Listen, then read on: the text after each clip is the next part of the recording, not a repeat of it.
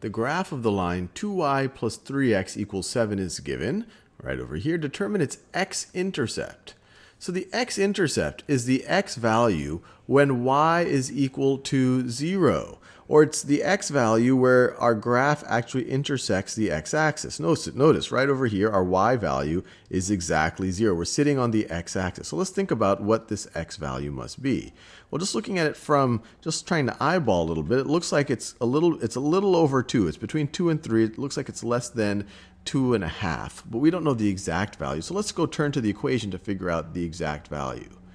So we essentially have to figure out what x value when y is equal to 0 will have this equation be true. So we could just say 2 times 0 plus 3x is equal to 7. Well, 2 times 0 is just going to be 0. So we have 3x is equal to 7. And then we can divide both sides by 3 to solve for x.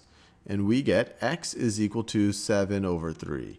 Now, does that look like 7/3? Well, we just have to remind ourselves that 7 over 3 is the same thing as 6 over 3 plus 1 over 3. And 6 over 3 is 2. So this is the same thing as 2 and 1/3. Another way you could think about it is 3 goes into 7 2 times, and then you have a remainder of 1. So you still got to divide that 1 by 3. So it's 2 full times and then a 1/3. So this looks like 2 and 1/3.